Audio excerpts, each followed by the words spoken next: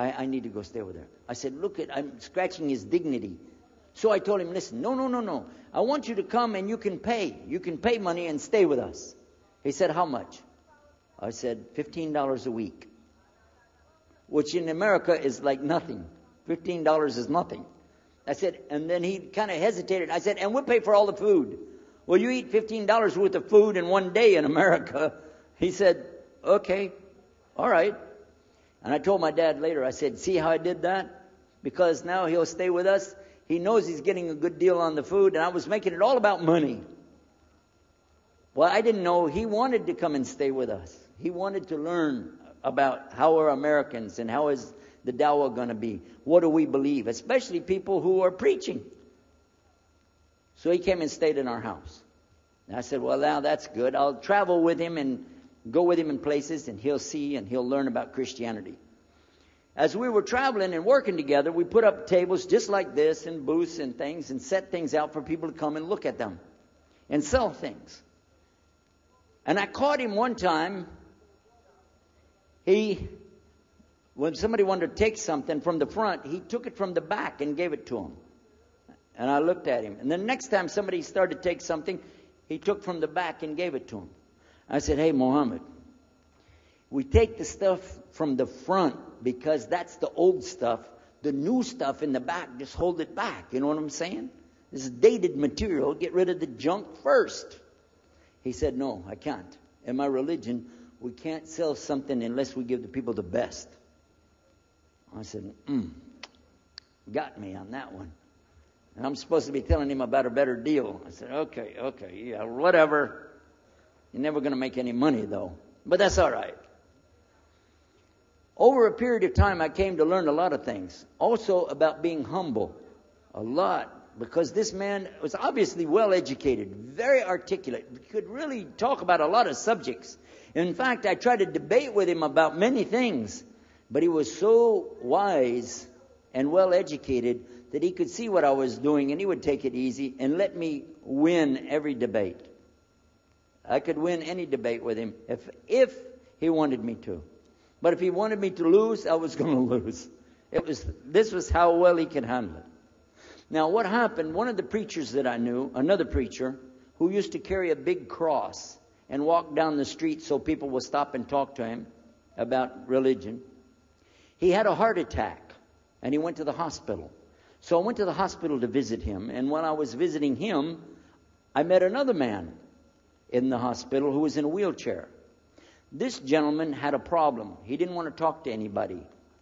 And I told him, let me witness to you. Let me share the message of Jesus with you. So I took out my Bible, and again, I started telling him about a prophet, Prophet Yunus, alayhi salam. And I'm telling them, look at Jonah. He's in the belly of the whale. He's in the sea. He's down there like this, and who knows how long. And suffering like this, you don't have as big a problem as that. And God saved him, so he could save you too. He said, didn't want to talk to me. I asked him, what's your name? He don't want to tell me. Where are you from? He said, I'm from Venus.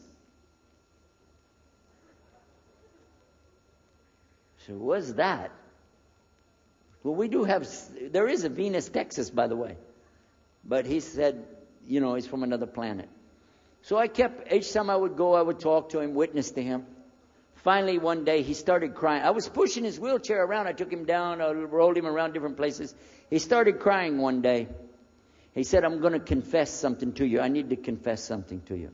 Now, to a Catholic, confession means you're going to tell the priest all your sins. And then he's going to forgive you. Well, I wasn't Catholic. And I told him, listen, I'm not Catholic and I'm not a priest. I'm a preacher. He said, I know better than you do. I am a priest. I said, oh my God. This man is a priest. And he knows the Bible better than I do. He said, I just have had a hard time. I've been here and having heart attacks and I've been having problems and everything and trying to figure out a lot of things. He said, I'm sorry I took it out on you. I really am. I apologize. And he started crying. And when he started crying, I felt sorry. I hugged him and I said, it's okay. One day I went to the hospital and my friend was gone. So I started visiting with the priest. And that happened one time I went to visit him at the hospital and he was gone. And I asked him, where did he go? They said he went home.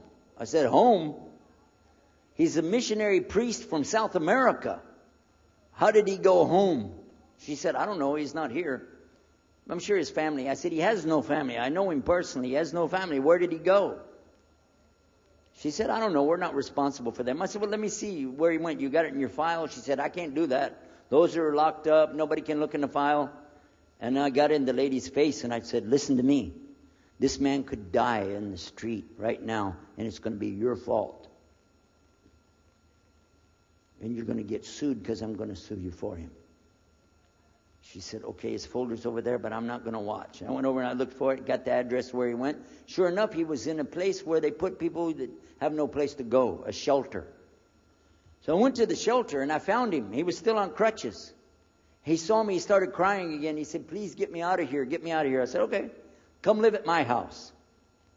Now, I told you the story so you can see something. Now look, I have 2 visitors in my house. One is a Catholic priest. The other is a Muslim. And I'm thinking I can get the Catholic priest and convert him to be a Protestant. At the same time, I'm going to catch the Muslim and bring him over to Christianity. High aspirations. But it didn't work. Some strange things began to happen.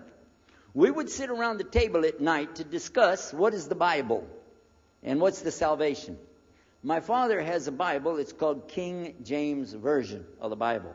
Most of you probably heard about it, especially any students of Ahmadiyya or Zakir Naik. You've heard about King James Version of the Bible. But I work out of a different one that I've had since 1953. It's called the Revised Standard Version.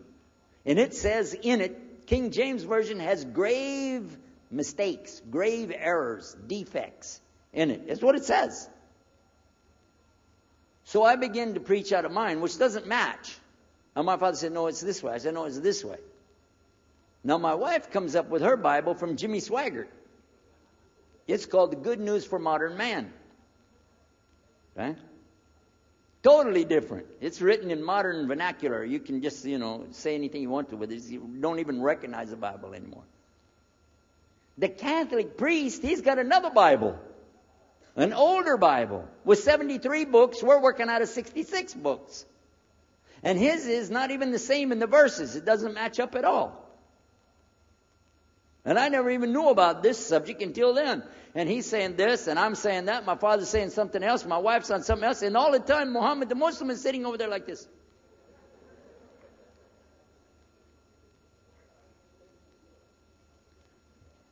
So we asked him. I guess it was me. I asked him. I said, well, how many versions of your book, your Quran, do you have? He said, the Quran has no versions. There's only one. It's original. It's in the Arabic language. ذَلِكَ الْكِتَابُ لَا رَيْبَ فِيهِ. This is the book that has no doubt. Huda lil-muttaqin. It's guidance for those who have taqwa for Allah. As Sheikh Muhammad Jabali was just telling you about this shield or taqwa that you have to have between you and Allah subhanahu wa ta'ala. And only certain people are going to get the huda, hidayah, dina, from this Quran. These people that have the taqwa. So when he's telling us that the Quran is one, I'm going, huh? And it's in the original language, we still have it. You know what I was thinking? He's lying. I was sure he was lying because he could see the problem we were having, and he just sat back and made that up. But I don't know Arabic at that stage, so I don't know what to say.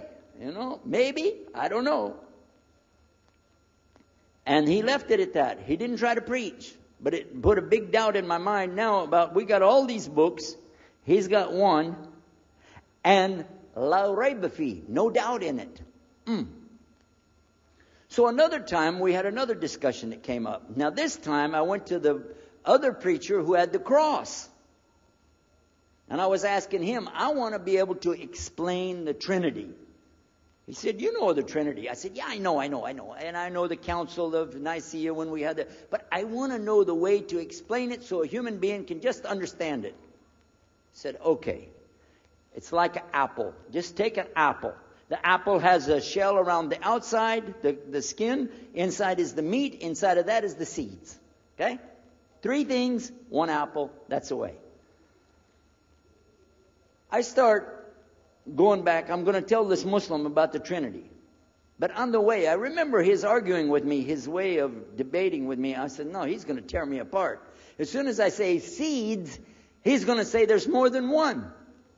So it could be 7 or 8 or 9 or 10 gods all rolled into one. No. It's got to be special. It doesn't work like that. Let me go back and try again. So I went back to him. I said, what if he says there's more than one seed in there? He said, okay. I said, and besides, it could have a worm running through it. Then that would make it go up another notch. What can I do about that? He said, okay, forget the apple. I said, okay. It's like the babe, the egg. Use the egg. The egg has a shell. Inside of the egg is the white. Inside of the white is the yellow. 3, 1 egg. That's it. That's good to go. Now I start going home again, and it hit me. Wait a minute. The egg could have a double yolk. God becomes 4, just like that. Plus, it could be rotten. I'm not going to ask him again. So at the market one day, I saw a man, and I was talking to him because I was listening to some things that Muhammad had told us about the belief in Islam. Allah is one. And so I was telling this guy, I got some doubts about the Trinity. He said, you a preacher, you have doubts? I said, yeah, it doesn't make any sense. It doesn't make any sense. How could 3 be 1? He said, okay, look. You see me? I'm one man. I said, yeah. He said, my wife? Yeah. It's one person. Yeah. See my son? Yeah. 3. 1. One family. It's the family of God. Use that. I said, there you go. The family of God. You don't get very far on that one, and you realize right away they could have another kid just like that. But worse, they could get a divorce. You want a God that can get a divorce? Huh? In Texas, if you get a divorce, your wife gets the cars, house, your retirement check, your 501, your Keogh plan. She's going to get your computer and even your email. You got nothing left. And I don't want a God that could have a worm in it. I don't want a God that can be rotten, and I don't want a God that can get a divorce. I want to explain this Trinity the right way. Sure enough, the subject came up, Trinity. There we are. Now here's the priest trying to talk about the Trinity is like an apple. I'm going, go there. And then he's an egg, don't worry about it. The family of God, forget about it. I know what's going to happen. So we ask Muhammad, we say, okay, what do you say about God? What do you think he said? أعوذ بالله من الشيطان الرجيم بسم الله الرحمن الرحيم قل هو الله أحد الله الصمد لم يلد ولم يولد ولم يكن له كفوا أحد. And he explained it something like this. Say he is Allah, the unique, not like anything else. He's eternally sought after by his whole creation, but he doesn't need the creation. He's not the father of anything. He's not the son of anything. He's not like anything. And he is unique. Ahad. I said, boy, that's exactly what I already think, but I can't admit that. That sounds too easy. But plus in the Quran, Allah subhanahu wa ta'ala tells us to tell the Christians, don't say 3. Here's a little point. I'm going to go out of the story for a minute to show you something. Nowhere in the Old Testament, the Torah, or the Zabur, the Psalms, or the Injil, which is the New Testament, nowhere in the Bible do you find the word Trinity. Not once. Not once is the word Trinity. But it's in the Quran. We have it in the Quran. It says, Thalath.